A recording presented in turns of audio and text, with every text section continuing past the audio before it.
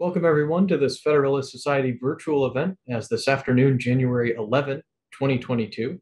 We're having a talks with authors about a new book about the late, great Justice John Marshall Harlan. The book is called The Great Dissenter, The Story of John Marshall Harlan, America's Judicial Hero. I'm Nick Marr, Assistant Director of Practice Groups here at the Federalist Society. As always, please note that expressions of opinion on our call today are those of our experts. We have a great panel today, including the book's author, to discuss this book, the legacy of this great justice. I'm just going to introduce our moderator, and then he'll take it from there. We're very pleased to be joined this afternoon by Judge Victor Wolski. Judge Wolski is a senior judge at the U.S. Court of Federal Claims. He also has, he's really good at tying bow ties. So with that, Judge Wolski, the floor is yours.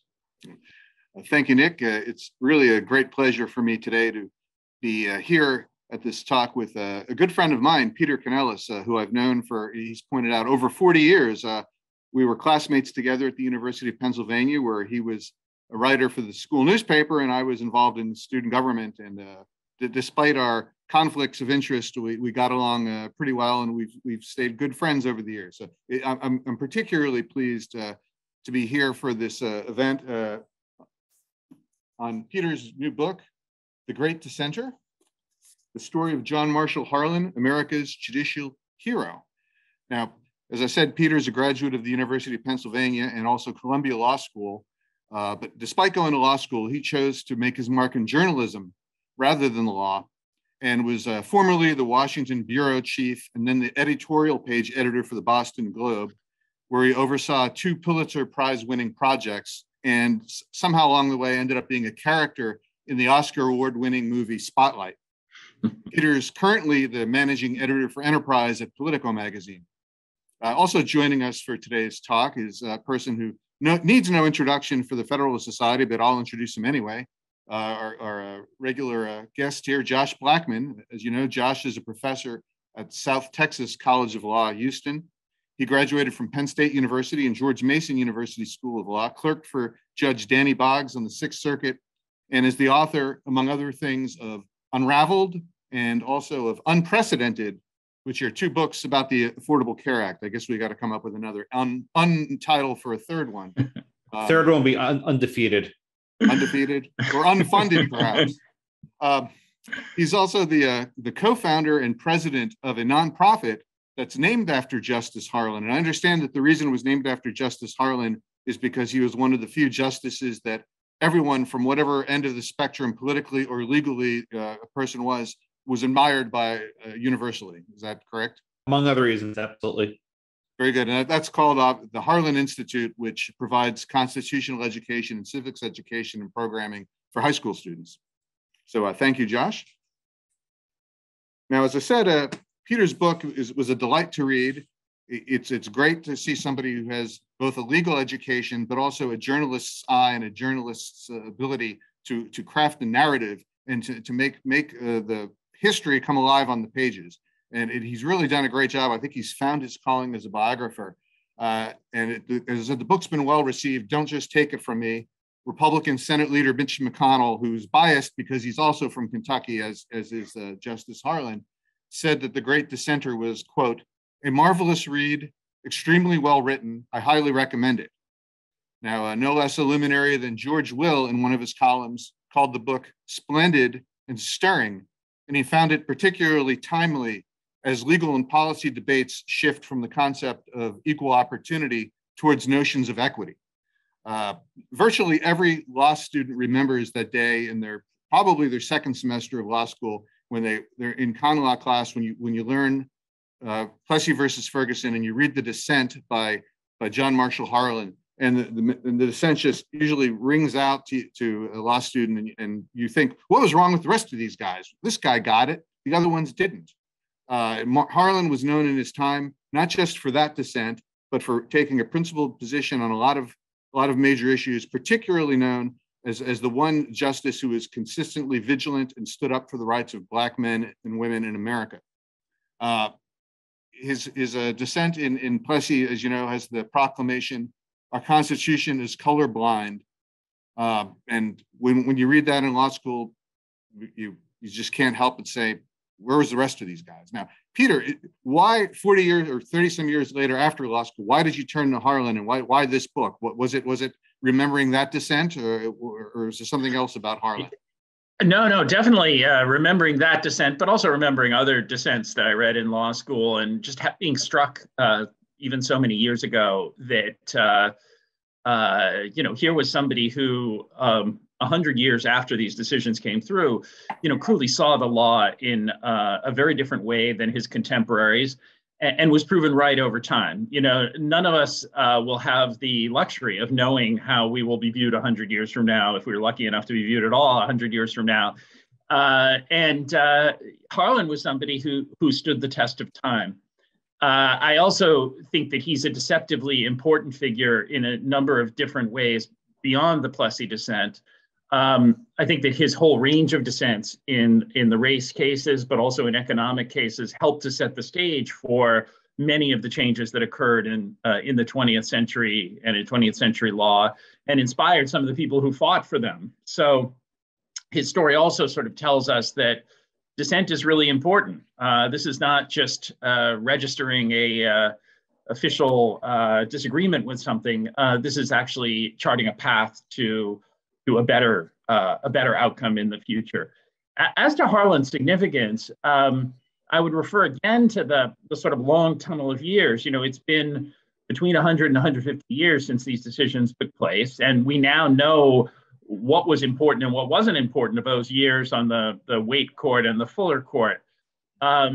And the two things that stand out are that was the era when segregation began, which has had a terrible effect on our civic life and continues to have a terrible effect on our civic life, the legacy of segregation. But it also was a time of tremendous economic inequality. And you have to ask yourself, well, how do we get to a position where some people's are building castles on the Hudson and other people were living 5 and 6 to a room despite having jobs and working? And, the answer to that, it traces back to these Supreme Court decisions. And if you look at the sort of full range of Harlan's dissents, he'll say not only in Plessy, but look at the civil rights cases of 1883, look at the Berea College case, look at Giles v. Harris.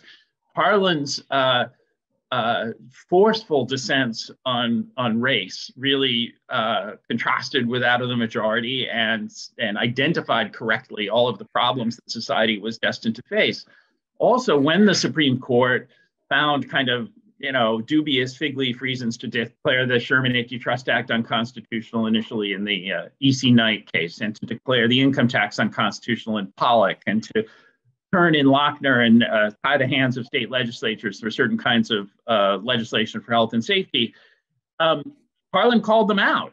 And I think those dissents as well have been vindicated over time. So you can now say, well, okay, we know he was right. And then we say, well, what was the key to his difference?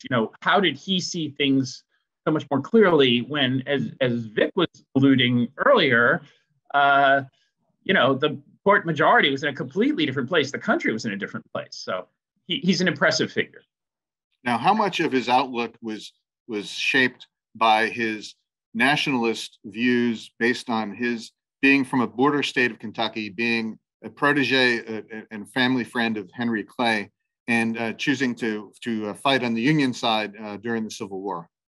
He was hugely affected by it. This was a man who was named after John Marshall, the great Chief Justice. He grew up in an extremely patriotic family, a family that really took to heart. His father was pretty much the leading lawyer in Kentucky, but a family that really took to heart the notion of what we today would call American exceptionalism. But in his time, he was intensely aware of the idea that democracy was rare, that the America was standing out. The rest of the world was ruled by various forms of monarchy and despotism, and America was this great experiment. So he was a strong believer in the principles behind the Declaration of Independence, the principles behind the Constitution.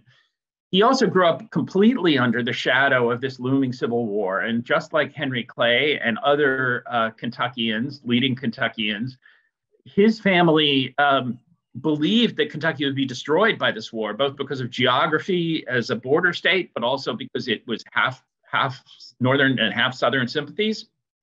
So its civic fabric would be destroyed. So they had this sense that they were going to be the victims of everything that was transpiring in both North and South. And that's obviously why Henry Clay and other Kentuckians were at the forefront of all of the compromises that were attempted to try to resolve the sectional dispute over slavery. And so Harlan grew up in an atmosphere where he believed that politics was sort of going crazy and law would be the only source of compromise, the only source of solution. And I think that, that's part of the John Marshall legacy. That's why he was named for the Chief Justice who declared the supremacy of law over politics. And then all of this leads up to the Dred Scott decision, where Harlan, I think, came to believe in his bones, even though he articulated some different things. He tried to push the idea that Dred Scott could resolve things initially, but then for all of the rest of his life, cited Dred Scott as a terrible example of the Supreme Court going awry. But it gave him this sense of the stakes in these Supreme Court decisions. So when people say, where did he get the courage to dissent? Where did he get the courage of his convictions? It was because he understood that, there was a finality to the Supreme Court decisions that is unique in American life, and that after Dred Scott, he felt like all those compromises that he had fought for were now impossible, and the nation was on a path to war. It's interesting you'd mentioned Dred Scott, because I think probably the dissent by Benjamin Curtis in Dred Scott is the first great dissent that people know of. That before, dissents were very short things, just saying I don't agree and giving very little reason. But the evisceration of the majority opinion by Benjamin Curtis, showing how on originalism grounds there were actually freed Black citizens who participated in the body politic at the time that the Constitution was ratified. It was a very important decision, a very important opinion, and may well, I think, have served as an exemplar for Harlan when he had the courage to write his dissents, often by himself. I think that's true. I think the big difference with Curtis was that Curtis resigned in protest, while Harlan stayed for 28 years after his first big dissent in the civil rights cases of 1883, and was sort of this constant present. But I agree with you that Curtis's dissent would have been strongly on his mind, and obviously his family also were very, very skeptical of Justice Taney and saw him as sort of the Democrat usurper of Marshall's throne there. So yes, you would have identified strongly with Curtis. Yeah. Other than that dissent, I guess the Chief Justice Marshall's dissent in Ogden versus Sanders is the only other one that I can think of from earlier that stands out at all. But anyway, well, in addition to being from Kentucky and a border state, he was also obviously from a slaveholding state, and in fact from a slaveholding family. And one of the prominent figures in your book is in part a biography not just of John Marshall Harlan, but also of Robert Harlan, who was grew up essentially as an elder brother, was treated as an elder brother in the family. Could you explain Robert Harlan and his significance on John Marshall Harlan's career and possibly his thought?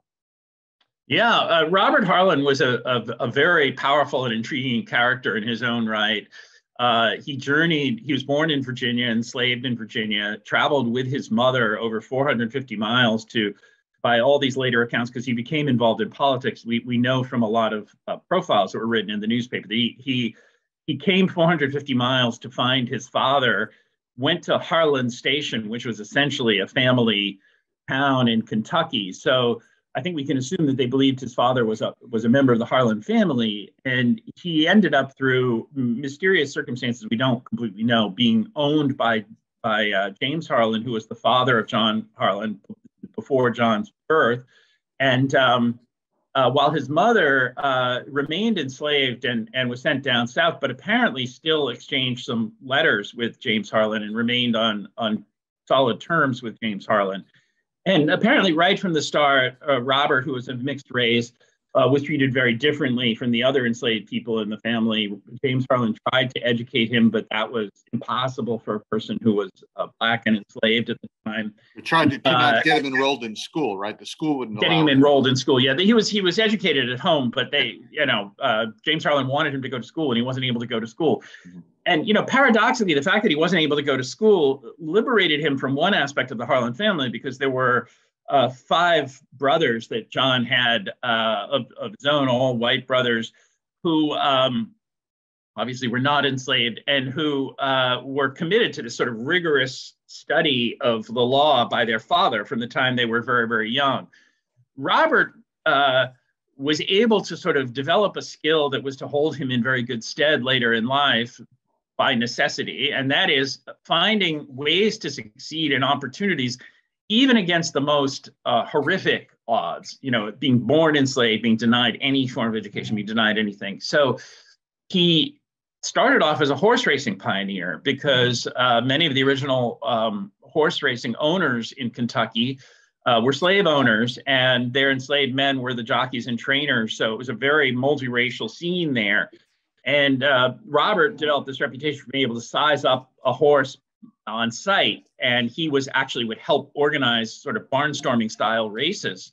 Then he spotted the gold rush as another opportunity, understanding that the old kind of racial prejudices that held people back would not be in place in San Francisco, where you had people coming from all around the world to try to find gold.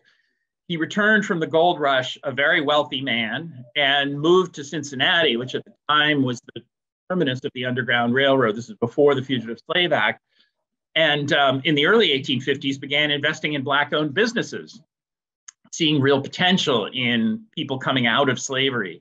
And these ranged from a grocer, something as simple as a grocer, to something as complicated as a group of Black photography pioneers, recognizing again that new technology was something that would be less encumbered by racial barriers. And also he owned the mortgage, or held part of the mortgage, on something called the Dumas House, which was the leading hostelry for free Black men during that time, and where a lot of runaway slaves were held, were sort of hidden and stayed after the Fugitive Slave Act.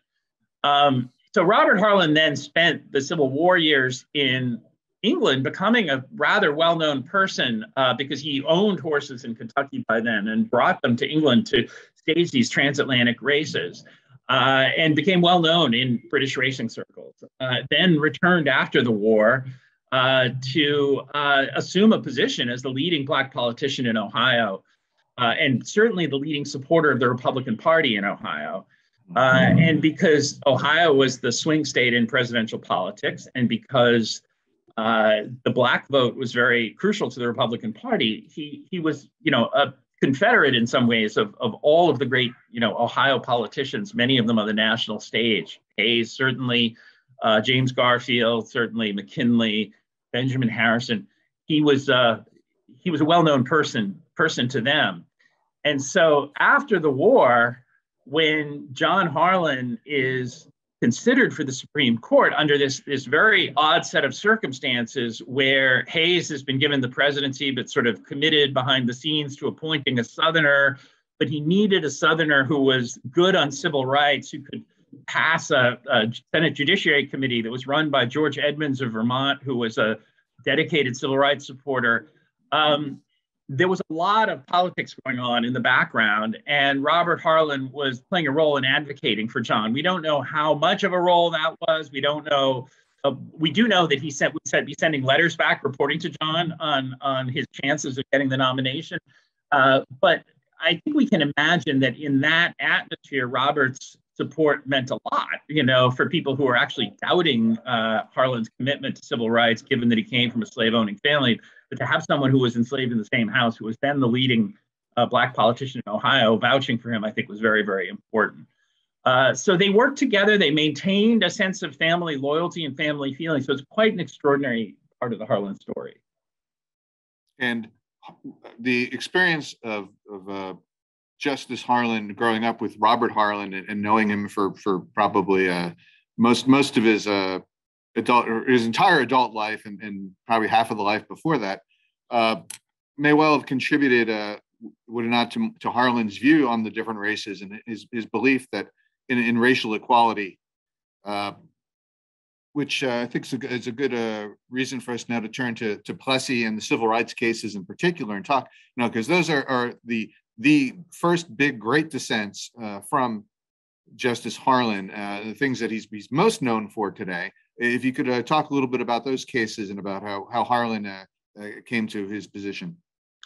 Well, Harlan came to his position, I think, because of all of those factors we've discussed and many others. I think that having pushed for those compromises in the years leading up to the Civil War, but finding that they failed, having watched the Ku Klux Klan take over Kentucky in a lot of ways after the war, having also recognized, because he was on this Louisiana commission that had looked into a bitter dispute over the gubernatorial election in Louisiana that almost erupted into another war, he came away with a belief that you couldn't keep troops in the South forever, but that the law had to step in when the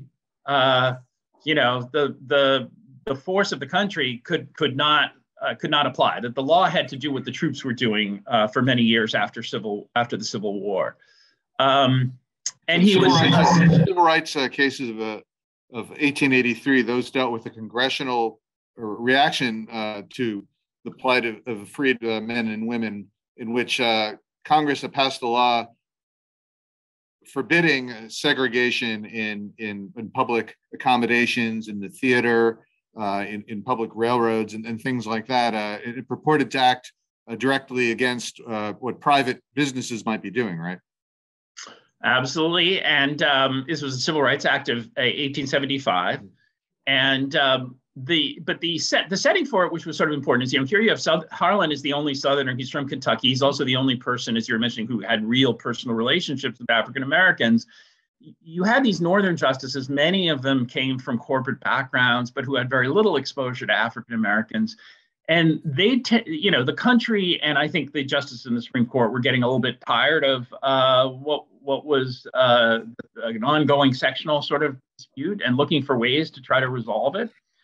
So the Civil Rights Act that was passed in the Grant administration in 1875 became this huge political issue within the country.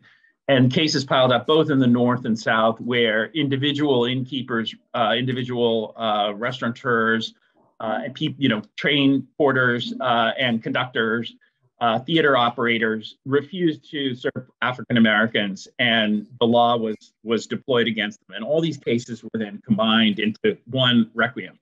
Unlike Plessy, which was not a very well-known case in its time, the Civil Rights case of 1883 was a real national requiem. I would say almost all Americans were aware that this was going on, and it was seen as a big front page news everywhere. And Harlan, up until that point, had been a fairly, undistinguished cooperative sort of junior member of the Supreme Court.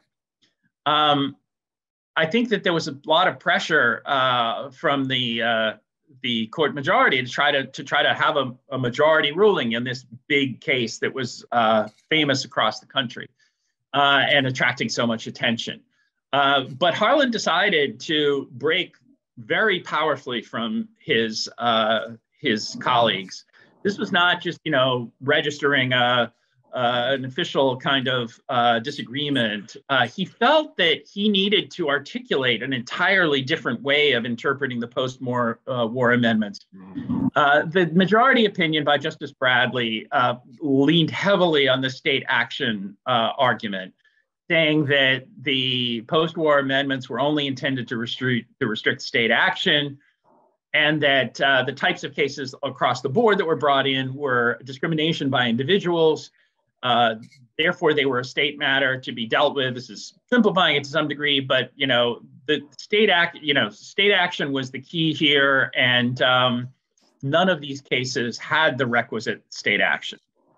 Harlan, who understood this was only 15 years after the ratification of these amendments, he was in personal contact with the framers of these amendments. He knew what was intended by these amendments. And he knew that the court was deploying an extremely narrow interpretation that, in his view, defeated the purpose of these amendments.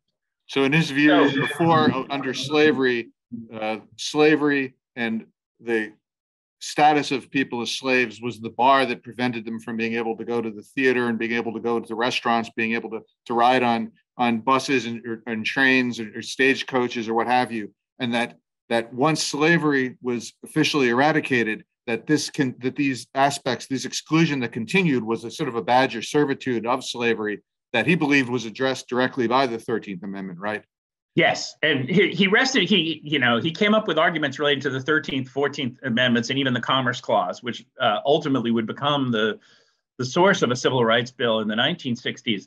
But yes, he said that the 13th Amendment was intended, obviously, to ban badges of servitude, and that denying Black people access to what he was depicting as kind of rudiments of normal life and commerce was indeed a badge of servitude. He also said in the 14th Amendment that people were guaranteed a certain liberty interest that was being defeated by these attempts to discriminate based on race. And he said that in the Commerce Clause, at that time, the government was backing bonds for expanding railroad networks around the country and things like that. And with the dynamic changes in the economy, it was worth exploring whether Congress would have the power under the Commerce Clause to impose such civil rights restrictions. So his opinion in the civil rights cases was not as pithy, not as soaring as his dissent in Plessy. It had some soaring elements. But I think he felt the tremendous burden that, here he has to articulate a different set of interpretations of these post-war amendments and the Commerce Clause, for that matter.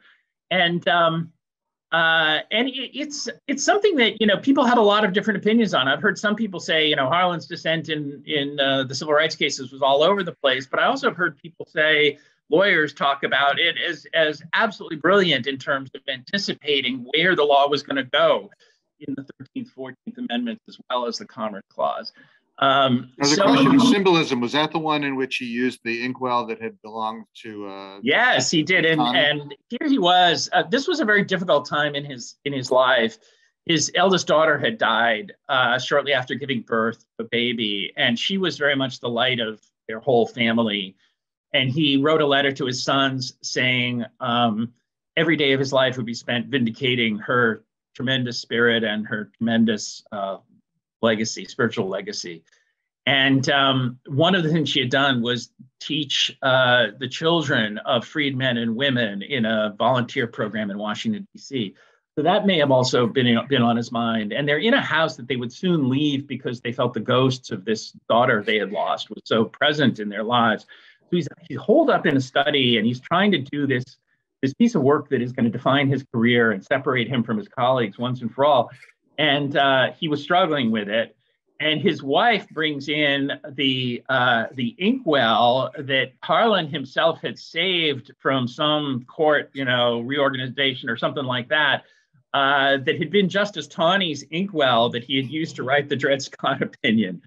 And she said that she very quietly just put it on his desk, and as soon as he started using that ink, the pen started flowing across the page. And now Plessy, you just said in Plessy he used much more soaring language than the notion of the Constitution being colorblind, not admitting of races. But that one clearly involved state action. That was state of Louisiana telling the railroads that they had to have separate cars for white people and Black people, right? Absolutely. And I think that it's very, very rare in any legal opinion to see somebody reach so deep into the sort of foundational principles of American law as Harlan did there. Clearly he felt not only that the majority opinion was wrong on the law and violating the post-war amendments, but it was violating the whole core principle of equality under which the United States was founded.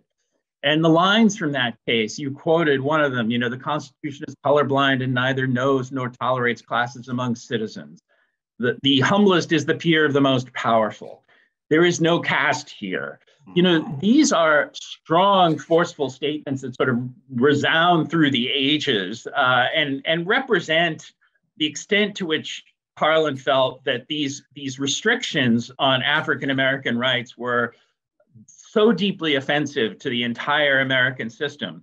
He also articulated in that opinion, as he often did, his predictions sort of for the future. And he predicted, he said, what can more surely sow the seeds of race hate than an enactment based like this one upon the idea that one group of citizens is so degraded that they cannot travel in the railroad car of another.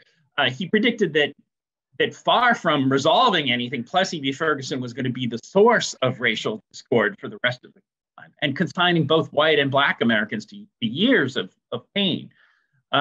So it's an extraordinary document, his dissent, Plessy, and it is the thing that has most resonated at the time. When he died in 1911, there was a memorial service at Metropolitan AME, which is the largest Black church, still right here in Washington. And there were 1,000 people, all African Americans there, and his dissents were read aloud.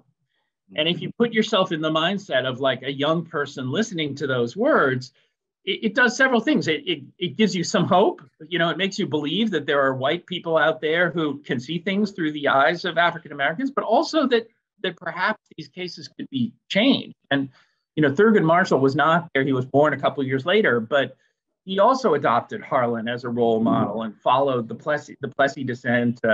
Constance Baker Motley says it was his Bible. And they included it in all of their, the NAACP Defense Fund included it in all of their briefs in the cases leading up to Brown, including Brown.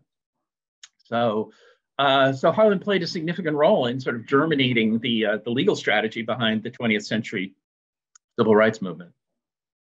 Now, before we call Josh in here, one other matter I wanted you to touch on, a case that I found quite astounding and horrifying in some ways, but gratifying in others, I suppose, that you wrote about. A very obscure case involving Sheriff Shipp in Chattanooga, where there was an incident where a poor fellow had been accused, a poor Black man had been accused of a rape that he didn't commit and was railroaded through a very improper procedure. And his lawyers come to DC because the circuit and come to Harlan's house because Harlan's the circuit judge overseeing Kentucky, and delivers a application for writ of habeas corpus to try to get the Supreme Court to take the case. And what ensued from that was sort of like almost like mind-boggling. Can you explain that case? Yeah, what happens is first of all, the context for this is up to that point, the Supreme Court had been very, very reluctant to clamp down on improper state procedures that were harming a lot of defendants throughout the South, throughout other states. It just was very hands-off in its approach there. So here Harlan orders a review of the documentation, hearing a couple of days later in this case. And it was seen by official Chattanooga as such an affront, such a desperate affront, that immediately Harlan and the Supreme Court become the issue more than the rape case at hand. And the sheriff, who has been sort of officially deputized to now hold a federal prisoner, he manages to leave the jail completely unguarded, except for a 73-year-old night watchman. This in a case where mobs have already been gathering repeatedly in front of this jail, and allows essentially a mob to take the prisoner and lynch him on the most prominent public structure in Cincinnati before hundreds of people. And Harlan then rallies the Supreme Court to be willing to hold the local officials accountable and some of the perpetrators for the crime. So Sheriff Shipp and a group of other defendants have to come to Washington to face contempt of court charges. And the court was being tried in the Supreme Court. And this was the first and only time, and this was the problem, obviously, with the Supreme Court, is that they had no enforcement mechanism. There wasn't a giant FBI. There wasn't a giant federal court system at the time. So they had to sit as a jury, and there was an initial decision in which Holmes wrote the opinion that that the jury requirement was satisfied by the 9 justices of the Supreme Court, which I think some people would want to take a close look at that one. But afterwards, it was a fairly easy call to convict Sheriff Shipp and another group of men who were co-conspirators for this horrific lynching. What this did is it's a deceptively important case. It's kind of been forgotten in all the case books because it doesn't have a lot of legal precedent, because it was this weird situation where the court was sitting as a trial court, the Supreme Court was sitting as a trial court. But it gained a lot of sort of significance in Chattanooga and in Tennessee and around the country in recent years, because for one thing, it established a record of all that went into a lynching. And while we know there were thousands of lynchings in the United States, this is the best documented one. And it actually was Ed Johnson. Ed Johnson, yes. Ed Johnson was the victim. And they recently dedicated in September, I was there, a memorial right at the bridge where he was lynched, a memorial to Ed Johnson with obviously a significant amount of tribute to Harlan as well. And a lot of senior African-American jurists were there saying, you know, this was the first time that Black people really saw the Supreme Court acting on their behalf. And, you know, obviously saw Harlan as the key figure in this. And it attests again to his willingness to call out injustice in very difficult situations.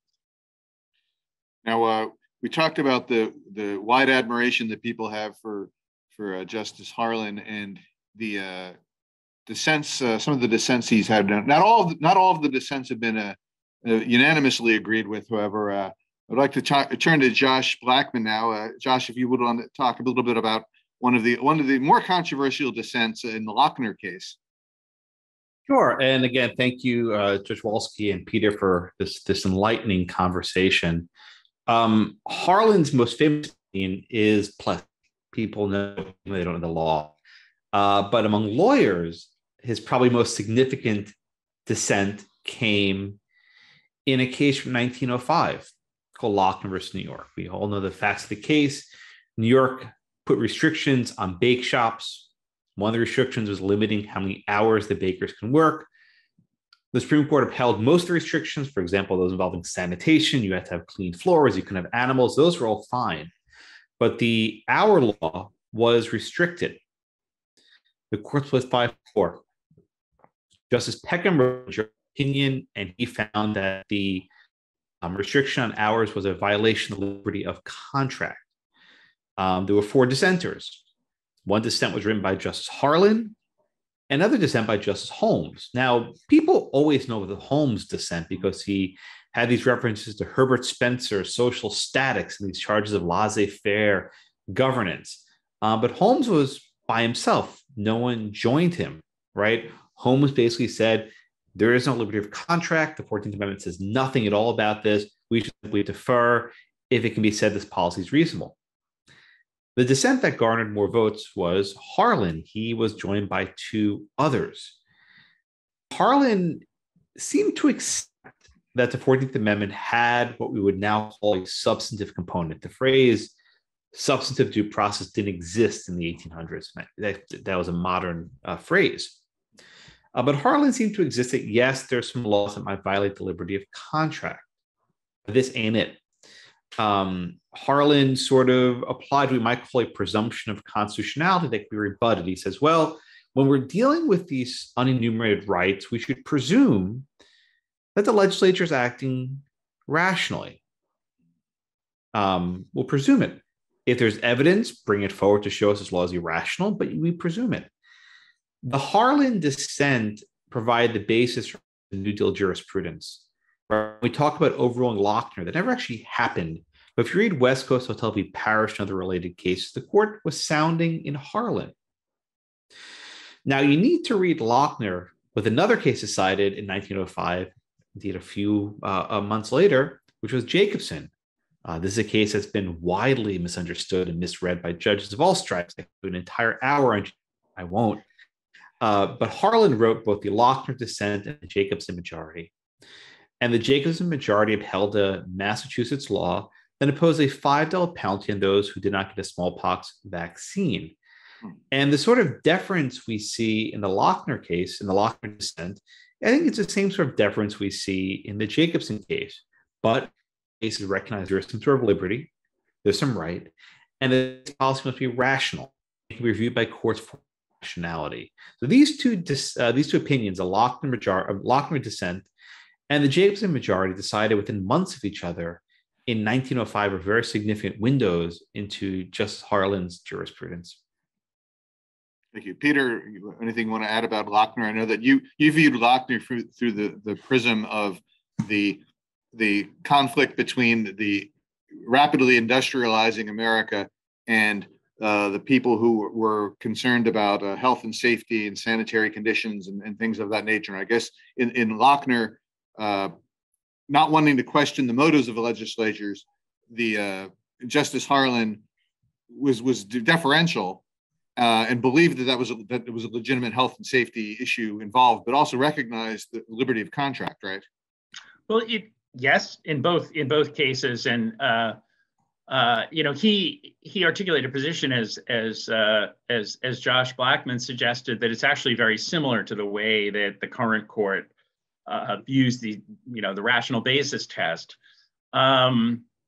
I think that the other thing that's significant about his views in Lochner is that they showed another side to Harlan. We think of Harlan in terms of Plessy, where he's asserting a right and overturning a legislative action. He actually was quite deferential to legislatures, and this is another facet of his upbringing. He believed that in a democracy, in a democratic government, the Congress and the legislatures needed to have the tools to sort of wrestle with big national problems. And that, I think, is also a legacy of that period growing up under the threat of the Civil War coming. So he actually spent a lot of his career defending the notion of judicial restraint and imploring colleagues not to have their own political judgment replace that of the political branches. And that's very visible in his Lochner dissent. Now, in the judicial philosophy department there, judicial restraint, Josh, would you say that Justice Harlan might have been a progenitor of the thought of, say, Felix Frankfurter and that type of approach to judging? Or? Well, I think the line of restraint was actually Thayer, who was one of the leading scholars at the time. And Thayer and Holmes line up pretty carefully that unless some law is palpably unconstitutional, the court should leave it alone. I don't think Harlan went quite that far. I think he had a broader willingness to assess if laws were unconstitutional. Look no further than Plessy or the civil rights cases. He took acts of Congress to be unconstitutional. He took Louisiana segregation laws invalid. So I think Holmes would have upheld both. I think Holmes would have said, "Yep, Plessy, go for it," and "Yep, civil rights." That's not, I think Holmes would have been okay in both of those. So Harlan really has this intermediate, what we call presumption of constitutionality. I do want to mention one other thing that in my own experiences that people may not know about Harlan. He was a professor. During his tenure, he taught at the George Washington Law School, Columbian Law School, in evenings and weekends to basically students with full-time careers. And he would teach common law. Can you imagine having a sitting Supreme Court justice teaching you about the Constitution? And often talk about his cases before they decide, and decide, you say things like, "Well, I was in dissent, so I was wrong." So obviously he was wrong, right? Because the Supreme Court spoke and he was outvoted. Of course. And one of his students in 1897 transcribed his notes verbatim. And I actually went to the Library of Congress with a colleague, and we actually digitized them. So if you want to put the link in the chat, read all of Harlan's lecture notes. They were truly remarkable. He would teach the Constitution not by cases, but by clause, starting with the preamble and working through each clause. I actually took some pedagogical tips from John Harlan, so I feel forever in debt for him. So he might be one of the original textualists. I think he was a proto-originalist. You should also read the law review article that Josh and Brian Fry wrote on those lectures that Harlan gave. It's very, very illuminating in terms of his judicial philosophy, but also his personality. Just like as Josh was suggesting, with him always joking, he said, "Well, this was my view, but I guess I was wrong." It's like. Now, some of his other dissents, I think. And unfortunately, some of his joining of majority opinions had ended up being somewhat controversial, particularly the Chinese exclusion cases. I think have been viewed as problematic by people of our generation, I suppose. Maybe not obviously not so at the time. People frequently ask about that when talking about Harlan. I think it's worth noting that the Che Chan-ping case, which was the main Chinese exclusion case, is still good law today. I mean, the only legal issue in that case was whether Congress can abrogate a treaty once it's been ratified, and that is still good law today. So he rested his decisions on treaty power and on the ability of Congress to limit immigration, right? It was the ability of Congress to limit immigration, but the entire Chinese worker system was the product of a treaty that had the Chinese workers in this country remaining subjects of the Chinese emperor. I think that, people look at this case and they'll look at some language in other Harlan opinions and things and sort of say, well, did he have a special bias against the Chinese? I think that, first of all, if you look at the totality of his opinions, he was the person who stood up for the rights of Filipinos and Native Filipinos and Hawaiians in the insular cases very strongly. And those are the cases which involve the territories that we acquired during the Spanish-American War, and whether or not constitutional rights not necessarily flowed to the people who lived there once they became part of the United States. Yeah, and he was the leader of the legal, Constitution must follow the flag. And in fact, it's very powerful because you can tell that he sees the same seeds of discord in those cases that led to the Civil War, and he kept saying, we cannot have a system in which half of the people living under the American flag, or a large portion of them living under the American flag, are, have full constitutional rights where the Constitution is the supreme authority. And then you have this large number, millions of people living under the power of the United States, in which Congress is the supreme authority. He saw it as another revival of the old cancer of inequality. But he also, many of the majority opinions had very racially problematic views about the capacities of Hawaiians and Filipinos to live in a free society and things like that. And Harlan rejected those notions and said the Constitution should follow the flag and they should have full constitutional rights. He also defended the right of a Native American to obtain birthright citizenship if they made a decision to leave their tribal government and assert birthright citizenship. So it's improbable to say that he had this strong equal rights ideology for all these other groups, but not the Chinese. But the difference in the Chinese case was that they were not American citizens. They were, and he noted that in various points, they were subjects of the Chinese emperor. And so the legal— That even included the fellow who was born in America to Chinese parents and lived here for 20 some years before he emigrated back for a time to China, right? That was the— Well, Harlan joined a dissent in that case by Fuller. This was a case in which the court granted birthright citizenship to a Chinese person. He joined with Fuller, citing a doctrine dating back to common law days that you had to make an affirmative choice to become a U.S. citizen. Mm-hmm. If the parents had wanted their son to be a U.S. citizen, if that was part of the plan, that was Harlan's view on birthright citizenship, as well as Fuller's view.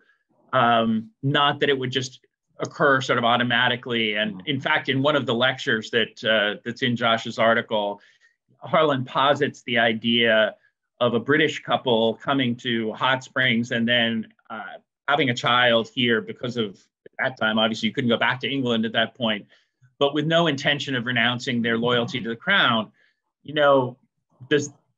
Does that child become an American just because their parents were on a trip to the United States when it was born? He would say no under those statutes, and that's a little more of an outlying opinion. And he did join Fuller in that. But you want to go Q&A? We have about 10 minutes left. Maybe we should take some questions. Okay, so we got. Can you see the questions, Josh and Peter? I can. Okay, why don't we handle the first question we have about Harlan's deferential approach he took to due process in Lochner, whether that's at odds with his approach to the Equal Protection Clause. Josh, do you have a? Sure, and I think that's from Chris, who seems to be here in Houston with me at St. Thomas. I think Harlan's view of the Due Process Clause was largely based on the fact that it was unenumerated, right? What is the meaning of liberty? One of his final exams, I have his final exam, what does liberty mean in the 14th Amendment? I don't know, ask Justice Kennedy, right? And I think Harlan was very hesitant when he's dealing with this sort of unenumerated concept of liberty to sort of be engaged and to sort of reach beyond the text of the Constitution. But equal protection is clear as day, right? I mean, he seemed to think that he knew what equal protection meant. He lived through the Civil War. He understood what Reconstruction was. He knew what it meant, so he wasn't as hesitant. Mm-hmm. The second part says ignorance of Harlan's arguments to the colorblind Constitution points to his favor. So the most famous line in the Harlan dissent is, "We want a Constitution that's colorblind," and today that's not quite woke enough, right? Many people who are progressive want a color conscious approach to a college admissions, for example. Color conscious approach to college admissions, right? You have Justice Thomas dissenting, saying we need to be race blind, and Justice Thomas compares those who favor action to the segregationist town. So I got to tell you, Harlan has been a little bit of rough sledding recently because people don't like race neutrality. It doesn't actually work. They want race consciousness. So I think if we go back to Harlan, the OG, we may get some guidance and some clarity. Peter, what do you?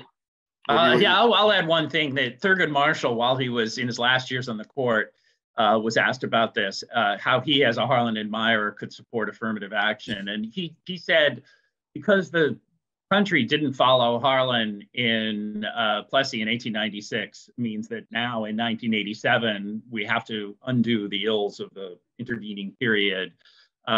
So he sort of squared it by talking about the remedial nature of affirmative action and saying that, in his view, Harlan would not be offended by affirmative action.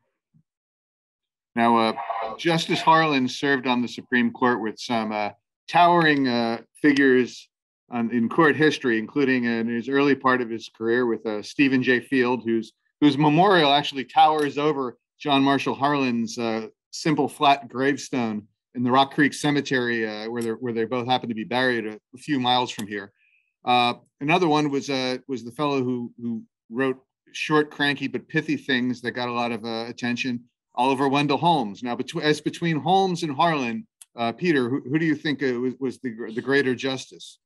I think that Harlan was the greater justice. I think that you can refer to a Louise Weinberg article on this question of looking at Holmes. It's not specifically positing Holmes versus Harlan. It's more in a critical analysis of Holmes, but it does offer the opinion that Harlan was a greater justice, and that Holmes has kind of impressed the legal world with his doctrinal brilliance and the glittering aphorisms that he would cite. Whereas Harlan had this sort of firmer sense of justice.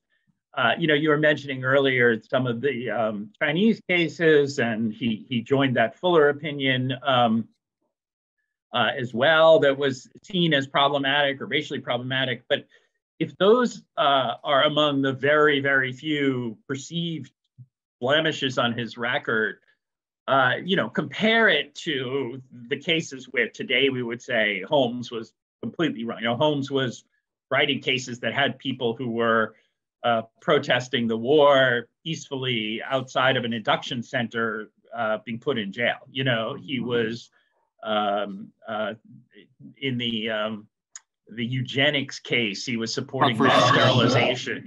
There's a lot of very bad Holmes opinions, and some of the opinions in which Harlan's dissents now loom large, like the Berea College case, which banned interracial education, even in private colleges in separate ways. Holmes was on the wrong side, you know. So I do believe that Harlan surpasses Holmes. Now, your book focuses primarily on the dissents. I'd be remiss if I didn't mention a few of the majority opinions that Justice Harlan wrote that were particularly significant in the areas of property rights. For instance, he wrote the opinion in Chicago, Burlington, and Quincy Railroad Company versus Chicago, which was the first case to incorporate one of the provisions of the Bill of Rights, the Takings Clause, into the 14th Amendment. He also wrote Smith versus Ames, which adopted the standard of a fair return on the present value of assets of a railroad as constitutionally required under the Takings Clause.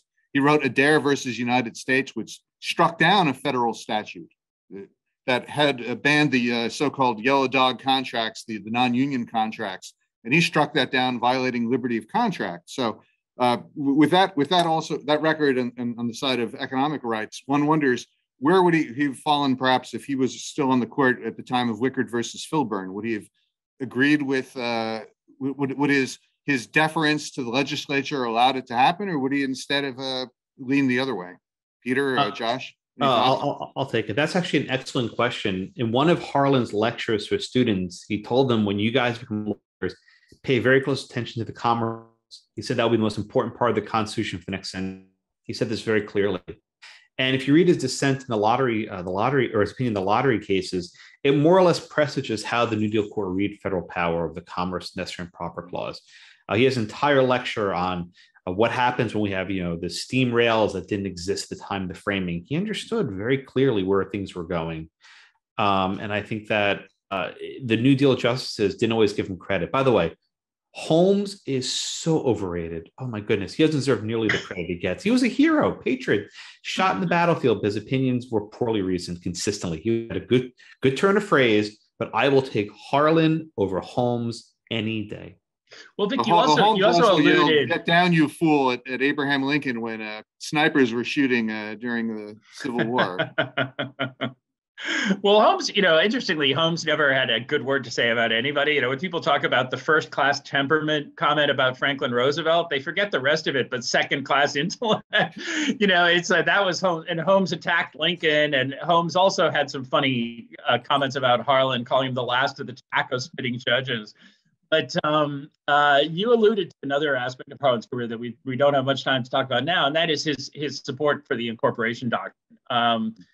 He was considered way an outlier in his time, suggesting that the Bill of Rights was incorporated as applied to states in the post-war amendments. And, we moved closer to that position significantly in our time. And so what was considered the crazy outlying position is pretty mainstream today.